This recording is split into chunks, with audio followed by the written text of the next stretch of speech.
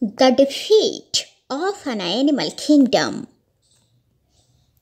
It was a peaceful animal kingdom in the forest. Instead of lion being the king, a brave and kind-hearted leopard ruled the forest. There were no lions in the kingdom. All animals lived happily under the reign of King Leopard. A wise fox was the minister of the kingdom. King Leopard always seeks suggestion from his minister to make any decision. One day, Leopard saw a newborn lion cub near a bush.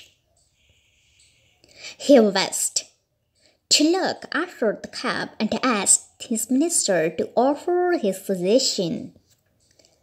The wise fox told the king, "It is not wise to raise lion cub. We are happy in our kingdom. They are more powerful than us, and it may cause harm to our happy lives. Please think well before you act, Majesty." The leopard ordered his soldiers to carry the cub to his place.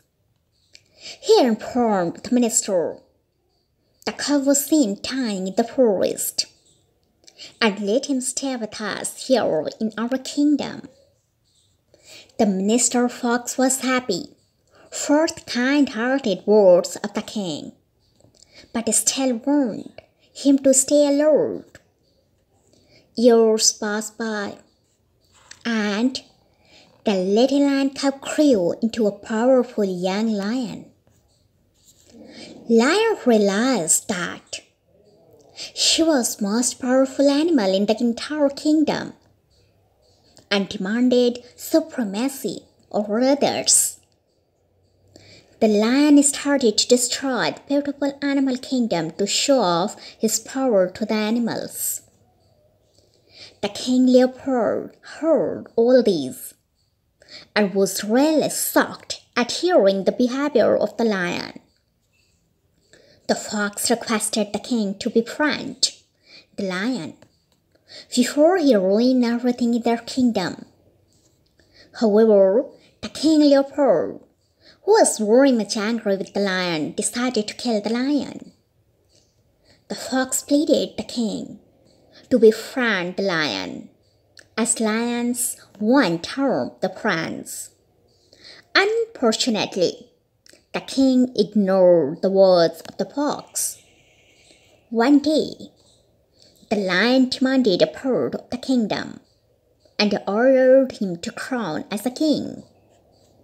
The fox requested the king to provide him a part of their kingdom with the animals. The king angrily refused and demanded the lion to leave their kingdom. After a few days, lion arrived with a group of big and powerful lions. They gracefully destroyed the kingdom and brought everything under their control. So, we cannot ignore the words and suggestions of our elders.